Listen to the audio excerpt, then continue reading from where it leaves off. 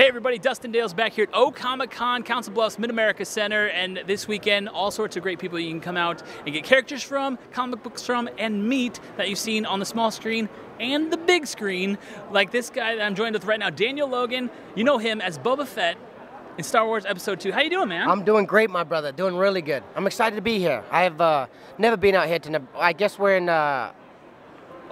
technically it's Council Bluffs, but it's Iowa? Yeah, Iowa / Nebraska, Omaha. We're basically the same thing. You know what? I love that. Dude, I'm from New Zealand, so I live on a small island, so you know what I mean? You don't really have much further to go besides the ocean, and then there's nowhere else than that. Yeah. But no, I'm excited to be here, man. Comic-Con, I mean, it's a wonderful thing when a convention like this can bring celebrities to your city and allow you to have interactions which you only really get to see, like you said, on a small or large screen.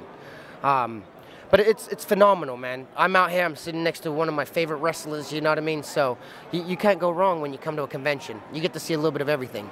So tell me about that. You found out you were sitting next to Scott Norton, you say he's one of your favorite wrestlers. Yeah, what was that like meeting him? Well, I haven't yet been able to because I've been in the back and I've got ADHD, even though I'm a 31-year-old man. I have a really bad case of ADHD. So I haven't been out of focus, but he was dealing with a chair, so I was like, well, that was my time to go say hi, but I'm like, I'll give him another 10, 20 minutes. But I grew up in New Zealand where we only had 3 TV channels, but wrestling was one of the things that we got to watch. So, I mean, I used to get grounded just to be able to watch him and stay up, you know, laying in the corridor while my mom's telling me I should be in bed. But I like it, I like it. Now, last year here at Comic-Con, there was somebody from Star Wars Episode 1. Darth Maul himself was here. And this year, we got another one of the legendary Star Wars characters, Boba Fett. The most legendary mask probably in all of film. I would, well, next to Darth Vader, of exactly. course. Next to Darth, you know what? Darth. It's not a bad thing if you're second to Darth Vader. Yeah.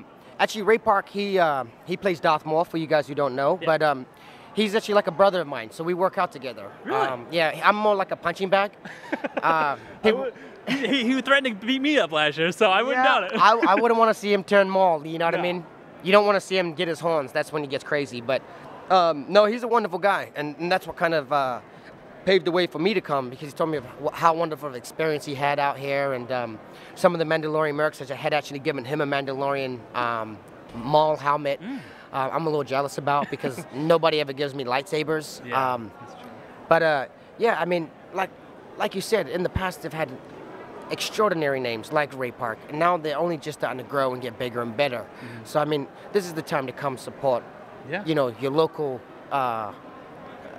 It's almost like a local small business, family-owned company. You know what I mean? So that's why I love these things also, because they're run by people who have passion and love for sci-fi, fandom, geek, nerds. You know, you name it. Yeah, I mean, just like you're saying, I love these conventions because it is a lot of names maybe that you haven't heard of or comic books you haven't heard of, but the talent and the passion that these guys have, it's quite tremendous, you know? Right. And we can't all get down to San Diego or Salt Lake or wherever, you know? So when they come to us, like, you know, Comic-Con, you know, being in your own city, it's an awesome time, you know what I mean? Where you actually do get to feel a bit of what a larger Comic-Con is like, but on a smaller scale where it's more intimate. You actually get to talk to the guests. You know, you're closer within breathing space of people that you admire or you idolize. So, you know, that's another wonderful thing about them too, I think. Yeah, and people can come out and see you this weekend. They can get a picture, an autograph. You can meet Boba Fett himself. Put my helmet on if you like. There you go. Got fans inside. Keep you cool in case it gets hot out here. Now, you were one of the most legendary characters.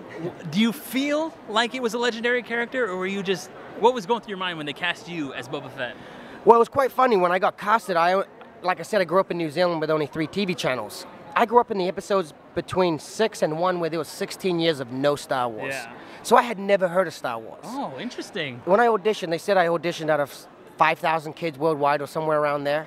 And I think the thing that helped me get the role was I was the only kid out of those 5,000 that said I had never heard of Star Wars. So when they asked me to play Boba Fett, my first reaction was like, awesome, what kind of Jedi is he?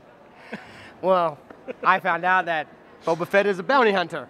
Well, being in the world for 15, 16 years now, I love this character. I mean, I was just talking to some of the Mandalorian mercs about some of their weaponries and stuff like that, and they're like, wow, you know all the names of all the gadgets? I'm like, when you're Boba Fett, you have to be the biggest Boba Fett fan. You know what I mean? You can't get out Boba Fetted by a fan. Exactly, and I was for a long time, but now I think I'm Boba trivia. So Disney, they bought Star Wars franchise. They're making movies every single year for the foreseeable future. There's word of a Boba Fett movie. There's chatter. I'm not sure if they started filming it yet, but what do you think? Are you excited about the new Boba Fett movie? Oh.